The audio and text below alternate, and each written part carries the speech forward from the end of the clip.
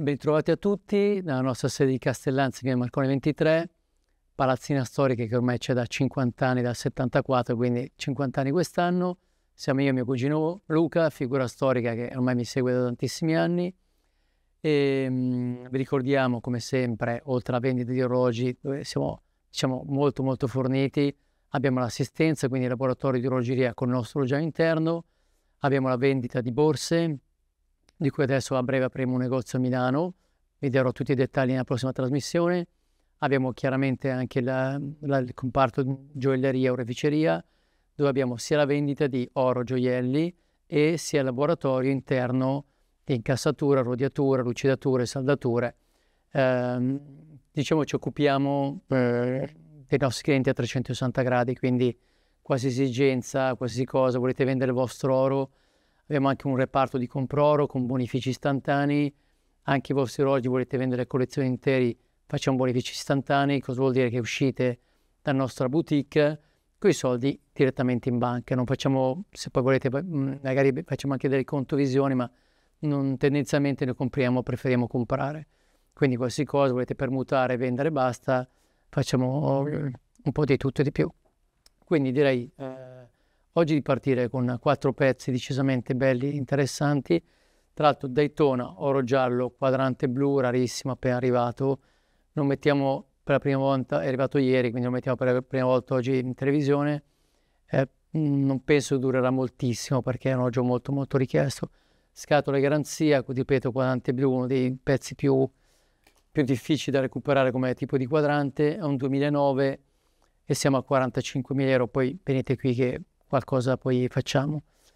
Daytona, oro giallo, tutto full pellicole, vogliamo fare un prezzo promozionale, siamo a 28.000 euro, tutti scatole garanzia, quadrante Newman, poi così giusto per esagerare, quadrante porcellana, è un seriale R, scatola e expertise del miglior periziatore italiano in questo momento, quindi abbiamo tutto scatola expertise, porcellana, floating, scala 200 seriale L, siamo a 115.000 euro, prezzo direi molto interessante, molto competitivo, se guardate sulle varie piattaforme lo vedrete, è sempre seriale R, porcellana anche lui, identico, siamo intorno ai 65.000 euro, ma poi anche qui qualcosina, il prezzo possiamo trattarlo. Passo diciamo la parola a Luca. Ciao a tutti, ciao. Continuiamo con un po' di Daytona, togliamo questi che così abbiamo una serie di Daytona in acciaio con movimenti Rolex, appena arrivati anche questi, sono entrambi del 2008, sia il quadrante nero che il quadrante bianco, hanno prezzi veramente molto competitivi anche questi, prezzi come sapete sono scesi leggermente rispetto agli anni scorsi, quindi ora sono diventate opportunità di investimento abbastanza interessanti. Uno per l'altro li stiamo proponendo a 21.000 euro. Ghiera in acciaio, seriale 116-520, full set entrambi completi, avete pure la scelta del quadrante, insomma sia bianco che nero. Luca, volevamo ricordare che tanto mio cugino che segue completamente lui il discorso Crono 24, noi vendiamo tantissimi oggi Crono 24 e se andate a cercarci Crono 24 vedrete i nostri feedback che sono tutti a 5 stelle e quanti, magari spiegherò tu Luca, quanti oggi abbiamo ormai siamo presenti su tutte le piattaforme sostanzialmente più importanti, in particolare Crono 24 che forse è la più riconosciuta, e ormai saranno ormai quasi una decina d'anni dove siamo, e sì, poi ci sono altre piattaforme, ma soprattutto abbiamo una serie di feedback, ormai penso siamo intorno ai 300 feedback, tutti positivi, in cui insomma adesso per carità per parlarci un po' addosso, però tenete presente che 300 feedback positivi, ma noi orologi abbiamo venduti veramente a quantità veramente importanti. Non tutti si soffermano a lasciarci feedback, esatto. Diciamo che siamo soddisfatti e funzionano tanto, nel senso che già di per sé il portale è una garanzia, il fatto di avere così tanti feedback positivi, ovviamente soprattutto per noi italiani che siamo un po' diffidenti rispetto all'acquisto online, hanno un significato importante. Insomma, siamo poi comunque su Instagram, siamo su tutti i vari social, TikTok, diciamo, ci trovate un po' ovunque. E poi comunque venite a trovarci qui, così ci conosciamo.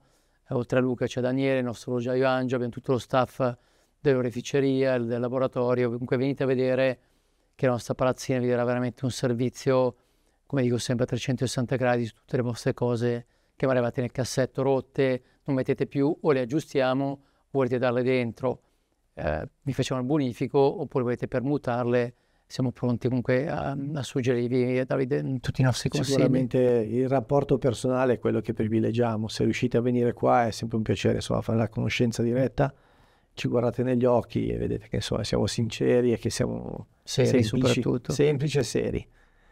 Allora, continuiamo con altri due Daytona, in questo caso Daytona acciaio oro, sia con quadrante semplice bianco che con quadrante con brillanti. Anche questi proposti a prezzi veramente interessanti, se ci ricordiamo le cifre che giravano soltanto un anno e mezzo fa. Questo è un 2000, quello solo quadrante bianco è un 1991, quindi movimento Zenith, lo stiamo proponendo a 19.000 euro. Full set. Full set, assolutamente, questi sono tutti full set. Mentre il 2009, quindi movimento Rolex con i brillanti, lo stiamo proponendo a 21.000 euro. Veramente cifre molto molto interessanti. Poi spaziamo un po', andiamo su qualche altro pezzo. Andiamo nella gamma Yacht Master con 44 mm completamente in oro bianco con la ghiera in platino, e usciamo a 25.000 euro. Vi faccio veramente un prezzo incredibile, scatola garanzia, condizioni da 10, perché è l'unico proprietario, il nostro cliente, che ce l'ha venduto. Oggi è veramente molto molto interessante. Quadrante madreperla tahitiana nera. Tenete presente che tutti questi quadranti particolari in pietra, in madreperla, negli anni ha sempre fatto delle grandissime performance a livello di rivalutazioni, quindi tenete presente, venite a vederlo perché è molto molto bello. E questo ci è appena arrivato, è nuovo 2023 ma mai indossato, e siamo a 18.000 euro.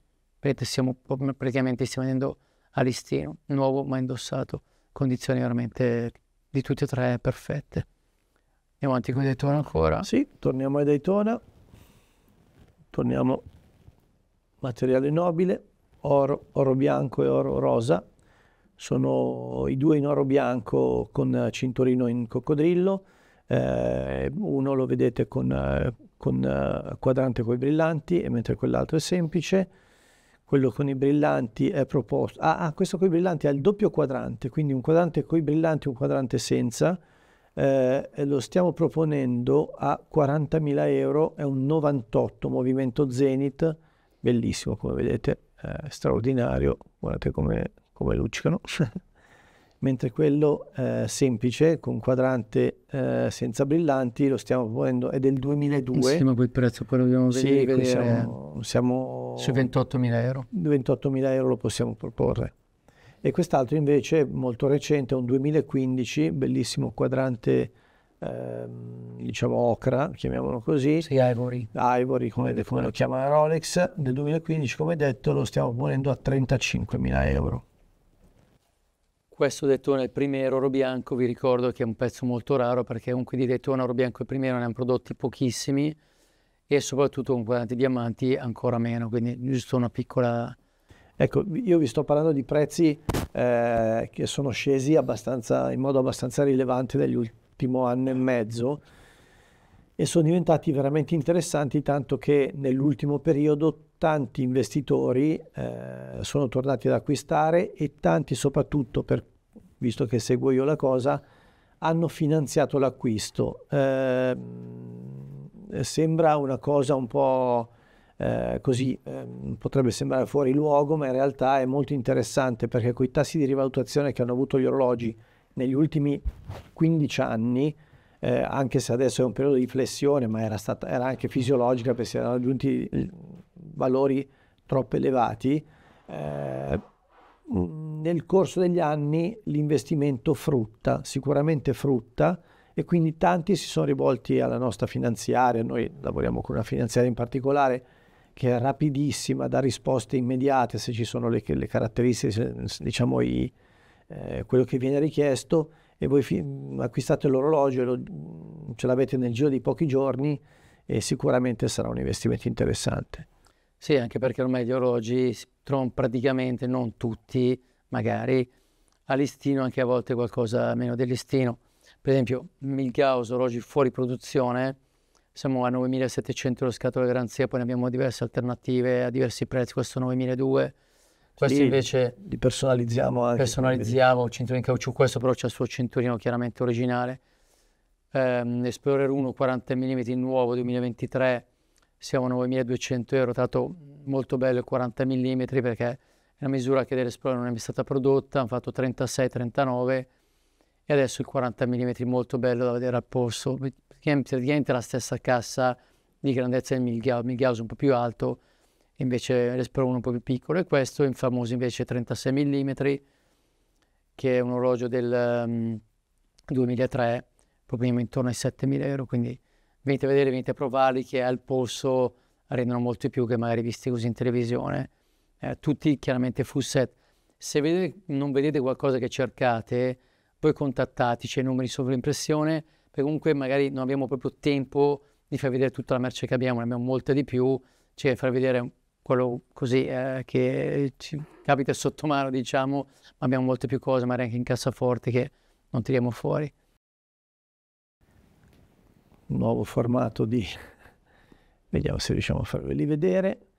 Qui passiamo a una serie di GMT, nello specifico il GMT ultimo nato, quello che chiamano mancino, Sprite, chiamatelo come volete, con bracciale Oyster, nuovo ovviamente appena arrivato, e poi abbiamo i due Pepsi nelle due versioni con bracciale Jubilee e bracciale Oyster. Vi ricordiamo che questa serie di orologi, soprattutto con ghiera blu e rossa, Rolex in questo momento ha sospeso le consegne. Voci dicono che ci sono problemi, ovviamente non confermate, ma dicono che ci sono problemi nella produzione e che soprattutto, quello che più ci interessa, potrebbero essere tolti di produzione da parte della casa madre e quindi diventano veramente interessanti dal punto di vista collezionistico e di investimento. I prezzi forse sono gli unici, uno dei pochi modelli in controtendenza in quest'ultimo periodo, perché in una fase calante questi due sono saliti rispetto agli ultimi mesi, proprio in previsione dell'uscita. Tra poco ci sarà la fiera, insomma, Watches and Wonders, per cui vedremo che cosa succederà. Sì, adesso c'è da dire che oggi sono calati rispetto all'aumento che c'è stato nel post-lockdown.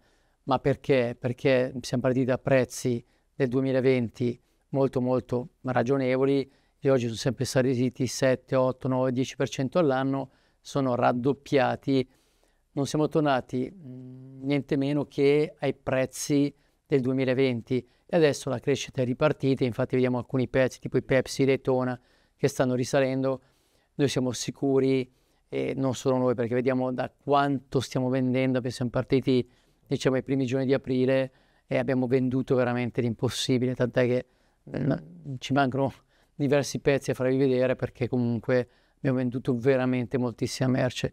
Però ribadisco, non vedete l'orologio che cercate, ci chiamate, magari in 3-4 giorni noi ve lo ricopriamo. Sottolineerei il numero di orologi importanti, Patek, che abbiamo venduto molti Patek, infatti siamo un po' scarsi di Patek, però chiedeteci, li abbiamo comunque in arrivo, un Aquanaut blu, oro bianco, un Aquanaut verde. Voi chiedeteci le code 5612, 5980, chiedeteci quello che magari non vedete, che comunque in poco tempo noi o stanno arrivando, ve li procuriamo senza superare. Non abbiamo solo Rolex, ma abbiamo anche cose un po' più vintage, abbiamo dei Vacheron, questo è il famoso Fidias, è una coppia venduta da me negli anni 90, perché noi eravamo concessionari di Vacheron, condizioni perfette, scatole garanzia, ed è una coppia che, adesso se ne vedete i prezzi di adesso, c'è da spaventarsi. Noi diciamo che tutti e due insieme li vendiamo intorno ai 18.000 euro. Quindi abbiamo un'offerta dagli Stati Uniti su Crono 24 per questo, quindi non so se ci sarà nella prossima trasmissione. Dovremmo vendere i nostri clienti italiani, però chiaramente quando arriva la proposta dall'estero, vendiamo tantissimo in tutta Europa, chiaramente in tutto il mondo vendiamo. E poi c'è un po' di tutto, dal Girard-Perregaux, il famoso laureato in oro rosa quadrante blu, è un prezzo molto interessante, siamo intorno ai 24.000 euro, scatola di garanzia orologio prende come nuovo. Abbiamo il Vacheron Ore del Mondo, orologio anche questo rarissimo da trovare, Overseas, nuovo ma indossato, pellicolato con i doppi cinturini, e siamo a 28.000 euro. Orologio stupendo, subacqueo 150 metri, vetro zaffiro. Beh, di cose ne abbiamo diverse, Skydwell oro giallo, e poi ogni tanto non lo trattiamo moltissimo perché è un po' complicato però abbiamo anche dei Vacheron d'epoca, dei Patek d'epoca, eccoli qua. Oggi uno vuol togliersi uno sfizio con 5.500 euro, si compra Elegantissimi. un orologio elegantissimo, carica manuale, oro giallo, tutti revisionati. Ricordiamo che noi i nostri orologi sono tutti revisionati, abbiamo il nostro orologiaio Angelo, arriva l'orologio, prima di comprarlo lo controlliamo, prima di pagarlo lo controlliamo, anche perché purtroppo, diciamo ogni volta, ogni trasmissione è pieno di fake, e devo dire che ormai è impossibile lavorare senza orologiaio, o ci si avvale di una struttura esterna, o sono veramente impossibili, perché vengono orologi nuovi, con scatola, garanzia, e gli orologi sono falsi, magari hanno la cassa originale, bracciale originale, ma il movimento è falso, quindi fate molta attenzione a dove comprate, perché purtroppo, senza far nomi, c'è troppa gente che compra e rivende dopo un secondo senza controllare. Controlliamo gli orologi, colleghi, controlliamo gli orologi, perché comunque dobbiamo tutelare i nostri clienti. Io poi ve lo dico, se comprate un orologio che non è stato controllato e fra 3 anni andate in una struttura tipo la nostra e noi lo apriamo, ci accorgiamo che l'orologio non è originale, voi avete problemi ad andare in negozio a dire l'orologio non è originale, perché vi diranno che avete fatto voi qualcosa. Quindi comprate i negozi specializzati che dove danno una garanzia, comunque una struttura seria, perché a vendere oggi siamo capaci tutti, poi bisogna vedere poi la struttura che abbiamo alle spalle. Di oggi noi li verifichiamo tutti, li controlliamo, quindi avvaletevi di strutture di negozi competenti, con professionalità, con strutture adeguate al controllo di orologi. Una volta era più facile vendere orologi, adesso purtroppo è brutto da dire, ma è pieno di falsi. Noi tutti i giorni apriamo orologi e troviamo un sacco di falsi in giro. Giorni antecedenti la Pasqua, in una giornata abbiamo trovato 3 orologi, scontentando anche quelli che sono venuti che speravano di aver fatto una sorta di affare, ma preferiamo mandare via gente scontenta per non aver fatto un affare, ma contenta del servizio che gli diamo, piuttosto che mandare via gente, cioè piuttosto che sapere di gente che, a cui è stato rifilato un orologio o falso, manomesso, perché poi in realtà non si tratta sempre solo di falsi, ma di orologi che presentano parti originali e parti false. Nello specifico, in quel giorno, 2, quelli che definiamo Frankenstein, orologi con cassa originale, movimento di origine orientale, manomesso, addirittura diciamo i falsari sono arrivati a posizionare un pezzo originale all'interno del movimento come specchietto per l'allodole, diciamo così, e tutto il resto del movimento falso. 2 nello stesso giorno, più un terzo che era un giocattolo da spiaggia, per cui fate veramente molta attenzione. E quelli sono facili da riconoscere, sì, certo. Però anche mi vedo quando vedo scene di gente che apre l'orologio, sì buono, e lo richiude, ma come fai? Ma come quello. fai? C'è il mio orologiaio, ho 30 anni di esperienza, Angelo li apre, di nome smonta, di fatto, è un angelo di nome di fatto, li apre, smonta, fa veramente di tutto per dare la sicurezza a noi che paghiamo e voi che comprate di avere un orologio originale.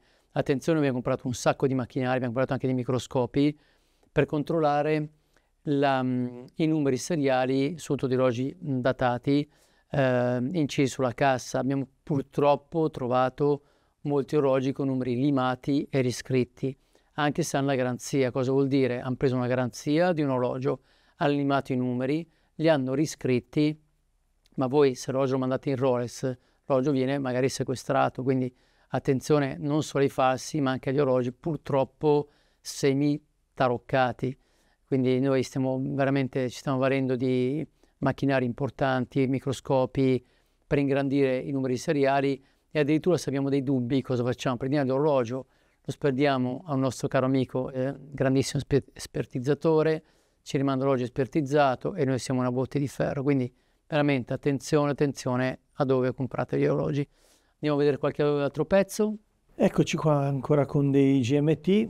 avevamo finito con dei Pepsi e lo Sprite. In questo momento abbiamo un GMT, diciamo, della vecchia guardia, un 2007, pardon, acciaio oro entrambi, un 2007 che stiamo proponendo a 15.000 euro come nuovo, come vedete le condizioni sono perfette, e diciamo il suo fratello minore, quindi l'ultimo prodotto straricercato, bracciale Jubilee, è un 2024, un nuovo appena arrivato che stiamo proponendo a 19.500 euro. Questo avevamo preso, guardate le condizioni di questo orologio qui, è vero si possono magari trovare anche a 500 di meno, però bollino sotto coi numeri, orologio praticamente nuovo, ma indossato, quindi è veramente un pezzo da collezione. Questo è il classico pezzo da investimento. Questo signore l'ha acquistato nel 2007, ha deciso di non utilizzarlo in previsione del fatto che avrebbe dato dei risultati, come in effetti è stato. L'ha tenuto via, non l'ha usato, l'ha tenuto in cassaforte, l'ha rivenduto, diciamo, a valori molto, forse ha più che raddoppiato. Sì, più che raddoppiato, come per esempio, adesso giusto parlando di investimenti, questo è un 16610 ghiera verde, tra l'altro questo cliente l'ha portato a fare un service a Ginevra, quindi pellicole originali Rolex rimesse da Rolex, da ambo le parti, condizioni perfettissime. E questo orologio, fate conto, negli anni 2005, 2006, 2004 costava circa 5.000 euro. Adesso è un orologio che noi proponiamo a 16.000 euro, poi qualcosa di sconto ve lo facciamo, però il cliente che ce l'ha venduto ha veramente fatto una grandissima performance di guadagno. Questo è, diciamo, il suo fratello moderno, il ghiera verde ceramica, è un orologio siamo a... questo no, sì, è l'Ulk. Ho fatto confusione, abbiamo anche un altro normale, il Kermit normale. Questo è un 2019 NOS, ma indossato, siamo intorno ai 20.000 euro, che questo orologio fuori produzione, nuovo ma indossato, in condizioni veramente perfette. Diciamo che abbiamo veramente tantissime opportunità, perché abbiamo i Submariner ceramica 640 mm, 41 in arrivo, questo è un 2020 a 12.800 euro, ma indossato. Abbiamo i 5 cifre, abbiamo i Sea Dweller, abbiamo veramente tantissime opportunità di Submariner. Abbiamo il fantastico James Cameron, quadrante blu sfumato nero, e siamo a 14.500 euro, un 2021 pari a nuovo. Tutti i orologi che sto facendo vedere sono tutti full set. Ricordiamo, magari avete un Dejust, volete prendere un orologio più importante, o avete un Cartier, avete qualsiasi altra marca che non volete più indossare, venite qui e vi permutiamo il vostro orologio con uno dei nostri, oppure volete solamente vendere, venite qui, bonifico istantaneo, e vi paghiamo l'orologio immediatamente. Vorrei fare una piccola digressione sul discorso full set oppure senza scatole garanzia. Negli ultimi anni, soprattutto grazie o a causa del collezionismo, è diventato molto importante, o quantomeno molto richiesto, il fatto di avere il completo, cioè scatola, garanzia originaria dell'orologio e i libretti, tutto quanto concerne l'orologio quando è stato acquistato. È sicuramente importante, ribadisco, dal punto di vista collezionistico, ma anche per un'eventuale futura rivendita. È anche vero che l'orologio che non abbia eventualmente la garanzia originaria, ma che sia certificato da noi o da nostri colleghi professionisti e professionali, comunque non deve essere disdegnato, intanto perché si compra a valori inferiori, quindi già questo inferiori, ma comunque che danno delle performance di investimento importanti comunque. Ricordiamo i famosi Paul Newman, che diciamo è l'elemento che tutti conoscono. Vabbè, esatto, Luca, Luca è una cosa giustissima. Io che sono 38 anni che vendo orologi, praticamente è una vita, mi ricordo negli anni 90 si compravano i Daytona cariche manuali, i famosi Paul Newman, i 6263, 6265, 6240, si compravano a 12 milioni di lire, 15 milioni di lire senza garanzia. Gli stessi orologi che adesso vedete a 80-90 mila euro senza garanzia, quindi quando comprate uno del primero adesso senza garanzia lo pagate magari 20-21 mila euro, comunque non disdegnatelo, perché fra 10-20 anni quell'orologio ne varrà 40-50 mila euro, quindi magari un orologio che magari ha già 30 anni, la garanzia è stata persa, quando viene rilasciato comunque una garanzia nostra o di un perito, siete comunque tranquilli e state comunque pagando l'orologio, come diceva Luca, molto meno di quello che lo paghereste con la garanzia. Ma fra un po' di anni sarà normale trovare un El Primero senza garanzia. Perché? Perché comunque la gente l'ha persa, è un trasloco, l'ha buttata via per sbaglio. Invece è molto importante al contrario che quelli molto recenti abbiano la garanzia. Esattamente. Perché un orologio del 2023 in cui mi vengono a dire, sì, per carità può succedere, anche lì trasloco, si perde, vabbè. Ma quando iniziano a diventare diversi gli orologi molto molto recenti che non abbiano la garanzia, noi non li abbiamo. Noi non li abbiamo e non li ritiriamo, perché viene da pensare che la provenienza sia un po' dubbia. Sia un po' dubbia, quindi sul recentissimo forse, anzi è fondamentale direi. O quantomeno consiglio che vi do io, se avete un orologio recentissimo, avete perso la garanzia o l'hanno rubata, andate dai carabinieri, dalla polizia, fate denuncia di smarrimento di garanzia e a quel punto lì siete anche tutelati voi e tutelate anche noi. Però orologio recente senza garanzia, io vi sconsiglio di comprarlo. Se sono d'epoca ci sta ovviamente, ripeto, abbiamo visto Paul Newman alle aste da €500.000 senza le garanzie. Orologi moderni senza garanzie, diciamo che lasciano un po' a desiderare, io ve lo sconsiglio. Allora, torniamo in noi. Sid Weller, 43 mm, scritta rossa, oggi è bellissimo, nuovo 2023, ma indossato, 13.500 €. Ormai Luca siamo vicini agli listini praticamente. Sì. Quindi abbiamo anche il nonno di Sid Weller piccolino. Ah sì, sì, esatto, il Sid Weller piccolino, 40 mm orologio, secondo me è bellissimo. Tra l'altro ricordate che hanno prodotto molti meno Sid Weller dei Submarine 1610, quindi orologi che sono un po' più rari da trovare e li trovate adesso a 10.500 €, quindi orologi a cifre, vedrete che tutti 5 cifre, referenti 5 cifre, negli anni tenderanno assolutamente a salire. Li trovate adesso a meno dei listini, ma tenderanno. Vogliamo vedere un po' di moderno, Luca, vai. Sì, no, io farei vedere un po' una carrellata di un orologio che è un po' sottovalutato. Se ne abbiamo. A noi piace, ne noi ho li messo compriamo. qualcuno anche un po', ripeto, personalizzato, perché in effetti avevamo un po' di doppioni e quindi su qualcuno abbiamo montato i cinturini in caucciù nonostante abbiano anche il loro bracciale originale.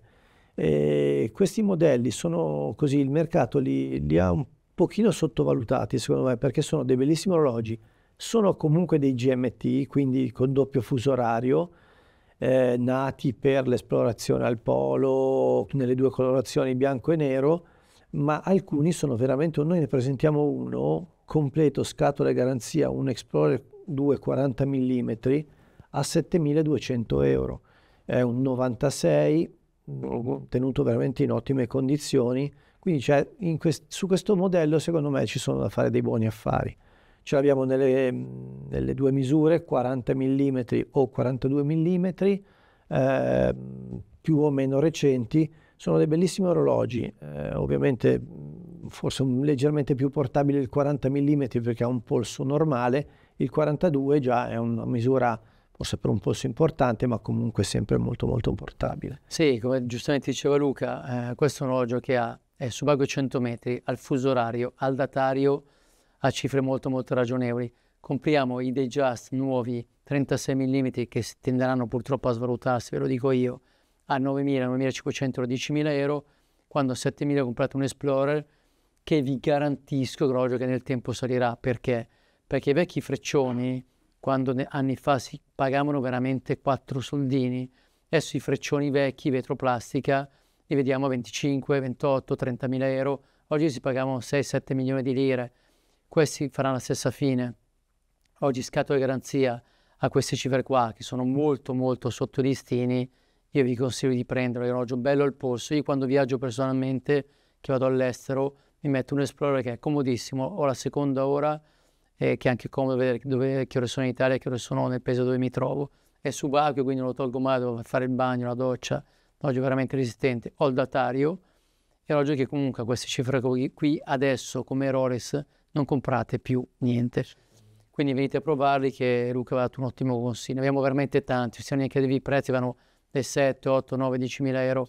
Comunque venite a dare un'occhiata. Considerate che i 42 mm un anno e mezzo fa giravano attorno ai 14.000 euro, e quindi Esatto. cioè, sono scesi del 30% e iniziano ad essere veramente E interessanti. risaliranno perché la Rolex aumenta i listini tutti gli anni, quindi ogni anno magari fa un aumento di 7, 8, 10% e il vostro orologio usato comunque aumenta di valore sempre. Questo ne sono certo, l'ho visto negli anni.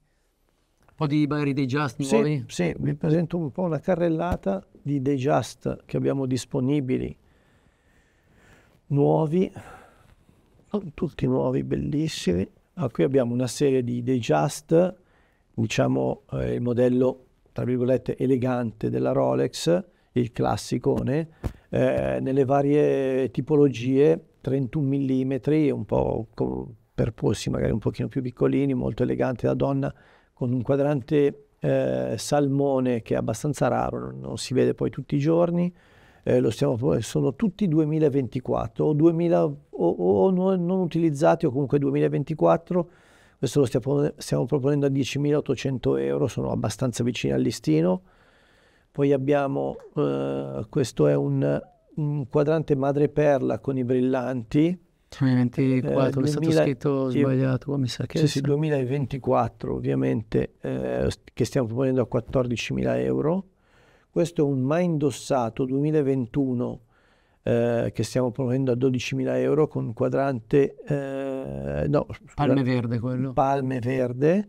E poi abbiamo sempre il verde, che è il colore, l'ultimo nato insomma in casa Rolex, nuovo 2024, che stiamo proponendo allo stesso modo a 12.000 euro. E poi abbiamo un quadrante blu, scusate ma li ho messi posizionati senza guardare, quadrante blu ed è un 2024, anche questo nuovo, ghiera in oro bianco zigrinata, che stiamo ponendo a 11.500 euro. La configurazione più richiesta mediamente e anche leggermente più costosa è quella con bracciale giubilé e ghiera zigrinata in oro bianco. Insomma abbiamo diverse tipologie, insomma ce l'abbiamo con questa configurazione, spesso arrivano con bracciale oyster come quello che avete visto su questa configurazione, con ghiera liscia, insomma vari prezzi, varie tipologie, vari colori di quadranti. Penso di poter dire che possiamo soddisfare qualsiasi tipo di ormai per i vostri signori volete fare un regalo 36 mm, 31 mm, 36 mm, orologio bellissimo da accoppiare anche a un bel tennis, anzi con l'occasione vi ricordiamo tutto il nostro comparto gioielleria, pietre certificate, bracciali di tennis, solitari, punti luci, deve fare un regalo di fidanzamento, fare qualsiasi tipo di regalo, abbiamo un vasto assortimento di gioielleria e di oreficeria, abbiamo anche un comparto di argenteria con cornici, piccoli gadget, portachiavi, insomma abbiamo un servizio completo. Volete fare un bel regalo a vostra moglie, qua abbiamo, oltre a queste mimoate, abbiamo anche i 31 colorati, abbiamo dei patecchi in arrivo d'oro con diamanti, abbiamo veramente diversi prodotti. Abbiamo una rete di collaborazione con colleghi per il quale possiamo trovare quello che viene richiesto, magari non ce l'abbiamo in casa, abbastanza velocemente riusciamo, se mi chiedete la configurazione, adesso non mi viene nessun tipo di cosa comunque che non abbiamo noi in casa, certo. Insomma ci scambiamo le informazioni, gli aiuti tra colleghi fidati, e quindi nel giro di breve tempo riusciamo mediamente a trovare qualsiasi tipo di soluzione alle vostre necessità. Facciamo anche un servizio di revisioni di qualsiasi tipo di marca di orologeria, abbiamo dei vari collaboratori che lucidano gli orologi, anche il discorso lucidatura è un discorso ampissimo. Orologio lucidato, sì, ma dipende chi orologio l'ha lucidato. Noi abbiamo dei laboratori di Milano che chiedono diversi soldi per lucidare gli orologi, diversi centinaia di euro, poi vi garantisco che l'orologio torna come fosse uscito dalla casa madre.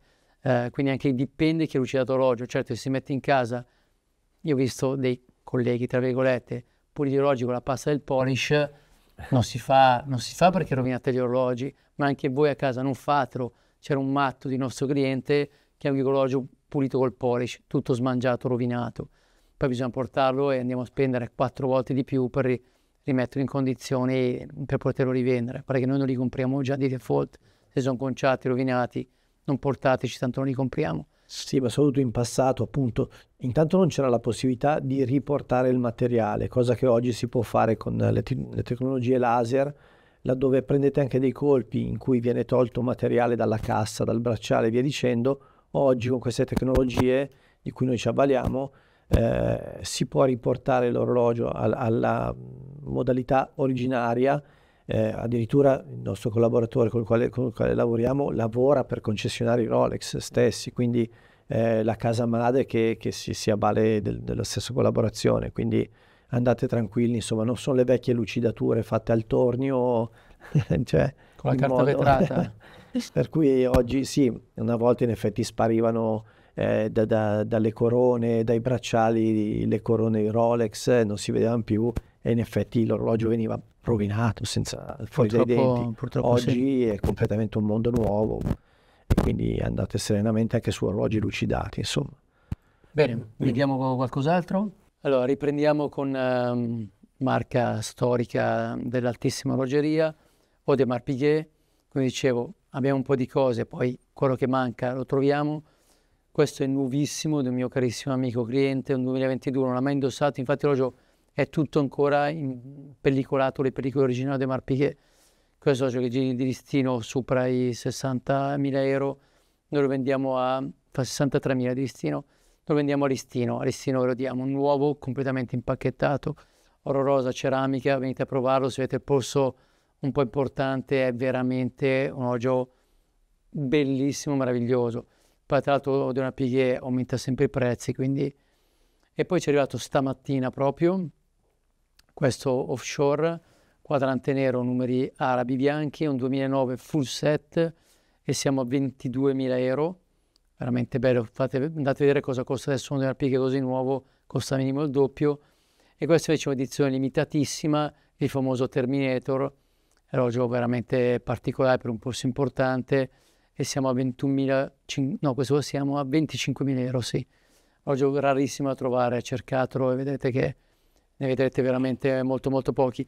Andando avanti con Audemars Piguet, e giustamente dobbiamo accontentare anche le nostre signore, io voglio farvi vedere questo pezzo rarissimo, è un 50° anniversario, quindi è uscito solo nel 2022, a rotore a vista con scritto 50.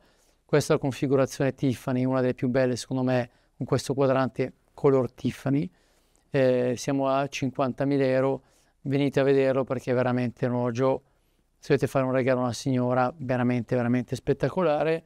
E non da meno, parliamo sempre di altissima orologeria, Patek Philippe Nautilus, quadrante blu, quindi uno dei colori più rari, del 2021, ma di una nostra carissima cliente che li compra, poi si stufa, ma non li mette, li compra così, un po' di investimento e fa bene, e siamo intorno a, se erano fuori 60, però certo da abbassare il prezzo, 55.000 euro ve lo diamo, pronto consegna.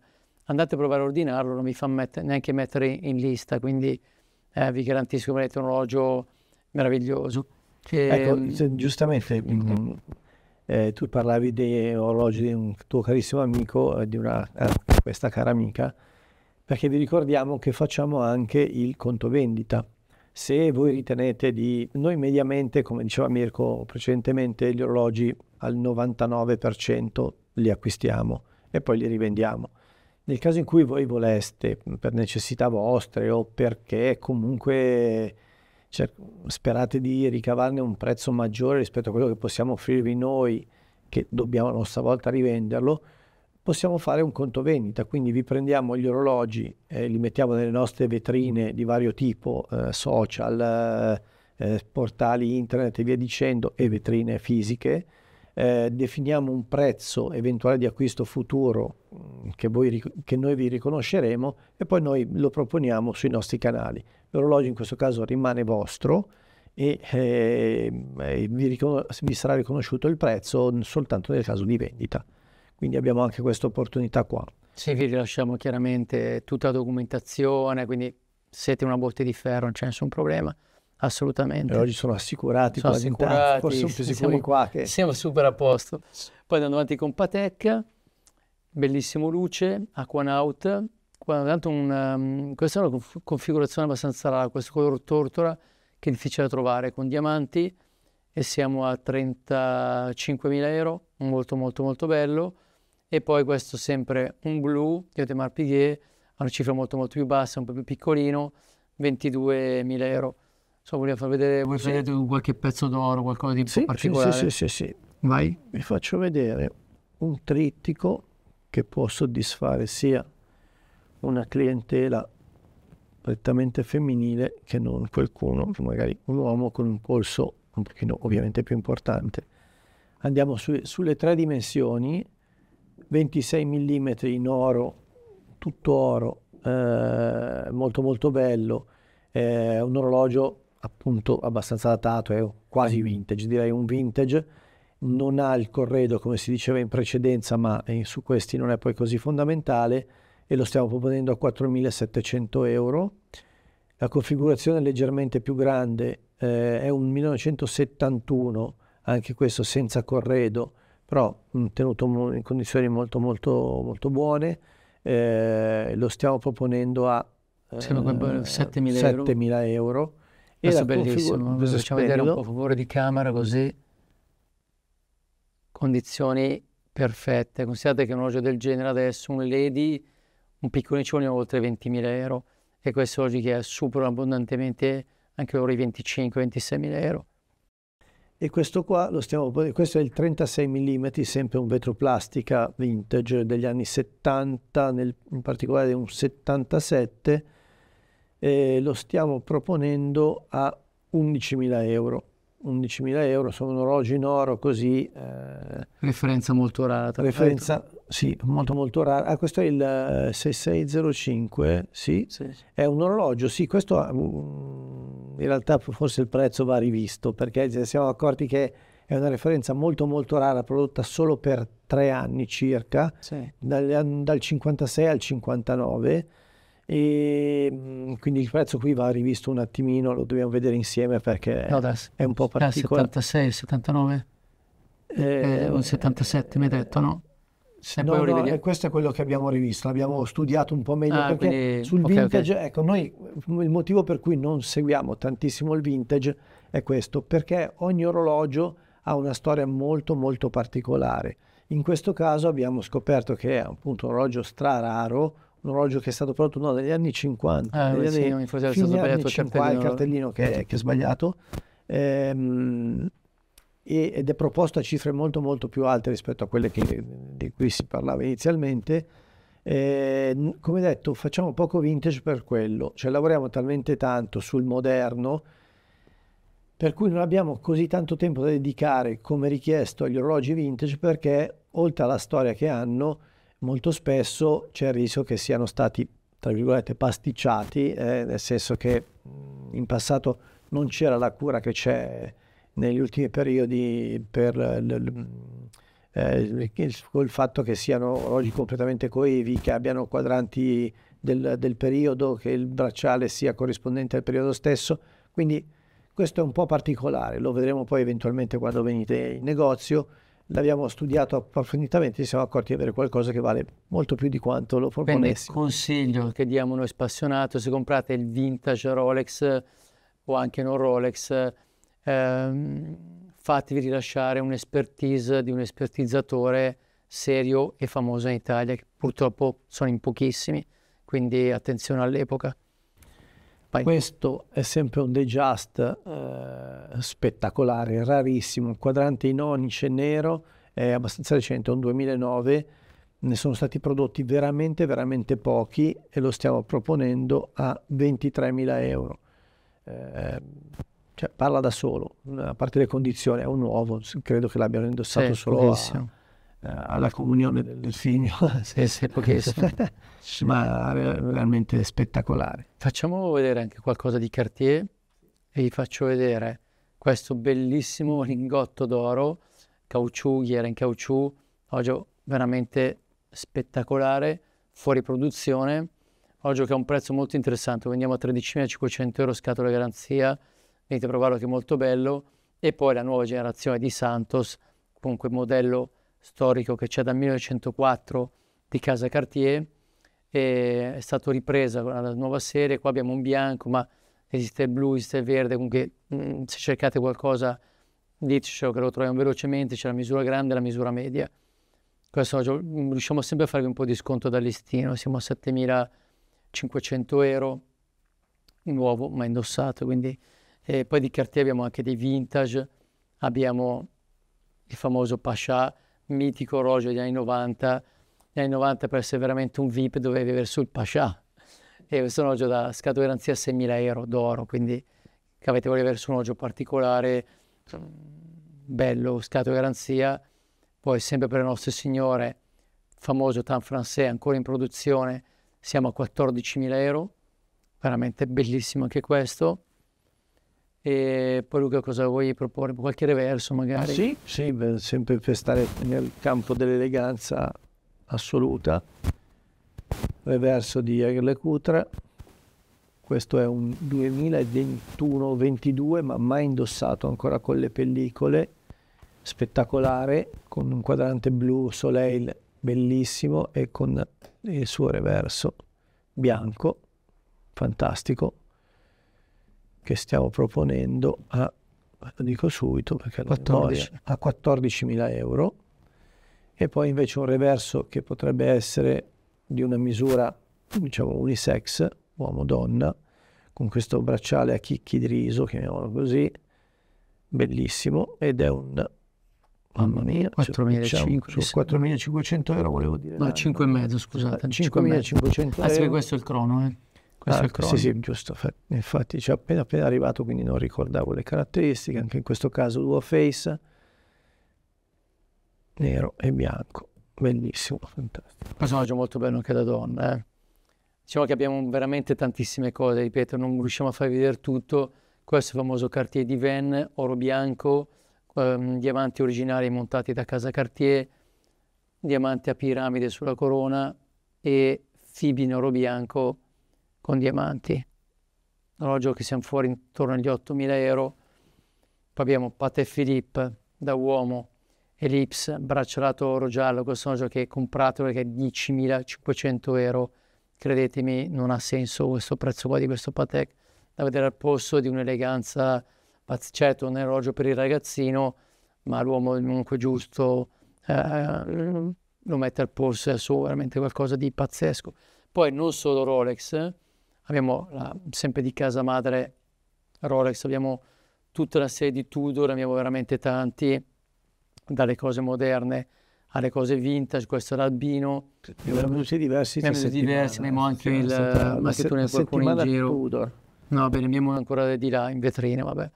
Oggi ecco, Tudor è bello che parte dai 4.500 a salire, abbiamo veramente tantissimi nuovi, usati, venite a provarli. Abbiamo anche Breitling, potete farvi un bel regalo, Breitling, scatola garanzia 3.000 euro, comprate un Breitling che di listino costa molto molto di più. Volete un orologio particolare? Eccolo qui, Breitling, bellissimo anche lui. Siamo alla cifra scatola garanzia, siamo a 4.000 euro, acciaio e oro. Non è la misura piccola, questa è la misura già quella grandina. Molto da provare, avete un Breitling, un orologio mitico degli anni 80-90, che comunque sono ancora pezzi, cioè con 4.000 euro non comprate praticamente niente di marca. E questo è un pezzo pazzesco, veramente molto molto bello. Un orologio abbastanza raro, IWC, Da Vinci Chronograph, quadrante blu, quadrante blu bellissimo con questa forma tonneau, andava tantissimo negli anni 90-2000, complicazione importante che esce un po' dal discorso movimenti svizzeri, perché si tratta di un orologio tedesco, ma con le stesse caratteristiche che stiamo nel 2009, stiamo proponendolo a 7.000 euro, l'abbiamo appena abbassato, eravamo leggermente più alti, per cui potrebbe essere una buona opportunità. Sempre di VC, io lo amo, un orologio bellissimo, portoghese, solo tempo, quello gigante, guardate che meraviglia, movimento a vista, guardate che movimento che ha, è qualcosa di spettacolare, ecco. Eccolo qua, bellissimo. Chiuso deployant, è un 2014, scatola garanzia, lo vendiamo a una cifra veramente ridicola, 6.500 euro. È stupendo questo orologio qui. Poi Panerai. Orologi per polsi un pochino più importanti, vediamo di fare tutta la carrellata. Panerai, marca storica anche questa, prodotta per gli incursori navali durante la guerra, originariamente marca italiana, comunque anche oggi marca italiana, acquisita poi dai gruppi internazionali. L'abbiamo in diverse tipologie, diverse misure, una leggermente più portabile, deve essere un 39-40, anzi 40 braccialato, che stiamo proponendo a 9.000 euro. Questo è molto molto raro. Se guardate sui portali vari, in questa conformazione con questa ghiera è molto molto raro, mentre questo è un 47 mm, se non ricordo male, molto grande questo. ma indossato, che stiamo ponendo a 7.000 euro. Un oro rosa bellissimo, cioè secondo me straordinario. Certo, ci vuole un braccio di un certo tipo, è un 2016, anche questo pari al nuovo, che stiamo proponendo a 16.000 euro. E infine un PAM 000, quello che viene definito logo, quindi il base di casa Panerai, che stiamo proponendo a 5.000 euro. Ecco, vi ricordiamo che questi oggi qui sono tutti finanziabili, ma la cosa bella è che voi comprate un Panerai, vi mettete a posto un orologio storico, iconico, della famosa casa Giovanni Panerai Firenze, adesso acquisita dal gruppo Richemont ormai da un po' di anni. Fate un finanziamento con pochi, veramente 100 euro al mese, pagabili in 24, 36, 40, fino a 60 mesi. Sì, sì. Voi trovate che avete pagato l'orologio entro un po' di anni, Non ve ne accorgete. non vi accorgete neanche, magari 150, 200 euro al mese, e avete un orologio che comunque terrà al mercato. Magari nei prossimi 3-4 anni sarà aumentato anche di valore e avete comunque al polso, potete cominciare una bella collezione di orologi. Finiti di pagarne uno, fra 3-4 anni ve ne comprate un altro e pian pianino vi trovate negli anni con una bellissima collezione. Io ho clienti che hanno cominciato 30 anni fa a comprare orologi a cifre ridicole e adesso veramente hanno un patrimonio che la pensione, il TFR li fa ridere, perché vanno a vendere la collezione di orologi e hanno veramente 3 volte il TFR che sono andati a prendere. Hanno degli orologi, dei GMT pagati 3 milioni di lire, 2 milioni e mezzo di lire, che vengono qua e ce li vendono a 11.000 euro. E quindi hanno veramente delle plusvalenze, hanno investito benissimo i loro soldi, quindi cominciate a farlo anche voi, che vedete chi ha investito negli orologi negli anni ha sempre ripagato. Considerate che l'orologio probabilmente è l'unico oggetto che, seppur utilizzato, mantiene o cresce di valore, nel senso che se usate una macchina per tanti chilometri probabilmente prenderete un quinto almeno di quello che l'avete pagata. Qualsiasi altro investimento, se utilizzato, mediamente perde di valore. L'orologio storicamente o quantomeno ha mantenuto il suo valore, il suo prezzo, se non è cresciuto come negli esempi che ha fatto Mirko. Magari avete in casa un po' di oro comprato negli anni 90, l'oro negli anni 90 veramente valeva niente, mentre qua ce lo vendete, prendete 4 volte quello che avete pagato. L'oro è molto alto adesso, se sistemano le cose internazionali molto probabilmente l'oro scenderà, se vanno avanti con questi problemi purtroppo l'oro salirà ancora, però avete l'oro vecchio, riuscite a monetizzare bene, che adesso andate a vendere l'oro, prendete veramente tanti soldi, reinvestite in un diamante, in un orologio, vi mettete i soldi in banca, vi facciamo un bonifico istantaneo, prendete i soldi, investite come volete voi, magari vi manca le ultime 10 rate del mutuo, non sapete neanche che in casa avete 10.000 euro d'oro e venite qui, ve lo paghiamo, estinguete il mutuo, adesso così per dire, però veramente adesso l'oro conviene vendere, l'oro è molto alto, vendetelo. Oggi in questo particolare momento invece sono bassi, il mercato si è stabilizzato, stanno risalendo, vedrete che non mi sbaglio, e comprate conveniente con pochi soldi un bellissimo pezzo che comunque mettete al polso, è bello, fa piacere vedere al mattino che quando mi sveglio metto un bel orologio al polso, comunque per la passione che ho la giornata già mi si apre, mi svolta. Sì, perché comunque avere l'orologio bello al polso a me piace tantissimo, con sempre dovute attenzioni. Purtroppo se andate a Milano in centro, tenetelo su, sotto pressione del camice, state un pochino attenti ovviamente. Anch'io spesso lo tolgo, perché comunque magari sono un attimino più attento, però vi fate un bel giretto in Svizzera, già siete più sereni, a Monte Carlo siete più sereni, ma anche a Milano, a parte gli scherzi, date a cena fuori con gli amici, parcheggiate la macchina, comunque io dico, non metto più orologio, ma perché non metti più orologio? Stai solo un po' attento ovviamente, però l'orologio l'abbiamo, mettiamo al polso, comunque non c'è da avere tutta questa paura. A Milano ogni giorno ci sono migliaia e migliaia e migliaia di persone che oggi con l'orologio al polso ne rubano uno. È più facile fare un incidente in macchina e farvi rubare l'orologio, quindi allora smettiamo anche di andare in macchina, perché se abbiamo paura di tutto è finita. Quindi comunque, a parte queste cose, vi ricordiamo quindi la nostra struttura, la nostra boutique di Castellanza, che è un negozio storico, c'è da 50 anni, chi ci conosce lo sa, è una struttura dove grazie a Dio non abbiamo mai avuto problemi.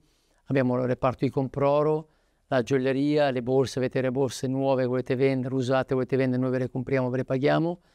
Apriremo a breve un negozio di borse anche a Milano, poi vi daremo tutti i dettagli. Volete vendere i vostri orologi, la vostra collezione intera, perché magari i nostri clienti, per esempio, sono in pensione, hanno tantissimo oro, tantissimi orologi, si trasferiscono a vivere a Maiorca, fanno anche bene, si sono venduti tutti, hanno monetizzato, si sono comprati una bellissima casa a Maiorca e stanno super bene, sicuramente meglio di noi. Considerate Quindi, anche che siamo in una struttura un po' diversa dal solito, cioè non entrate nel classico negozio con le vetrine sulla strada nel quale magari avete a che fare anche con altre persone mentre state trattando situazioni che richiedono anche una certa privacy.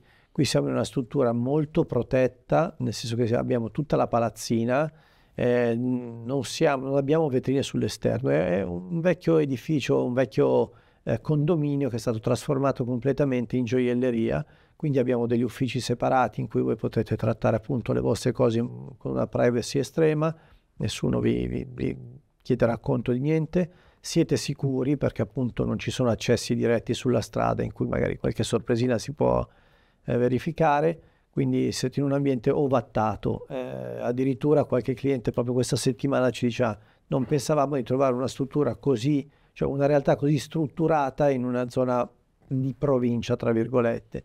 In realtà questo nasce dal fatto che mio zio, se posso dirlo, è partito tanti anni fa con lungimiranza da un sottoscala in cui trattava pochissimo oro e gioielli ed è riuscito nel tempo ad acquisire tutta la struttura, quindi oltre alla storia c'è la possibilità appunto di avere a che fare con una realtà importante, insomma, importante e sicura in sì, tutti i anche perché sensi. siamo qua da 50 anni, quindi anche la sicurezza che vediamo di una struttura che qui veramente da 50 anni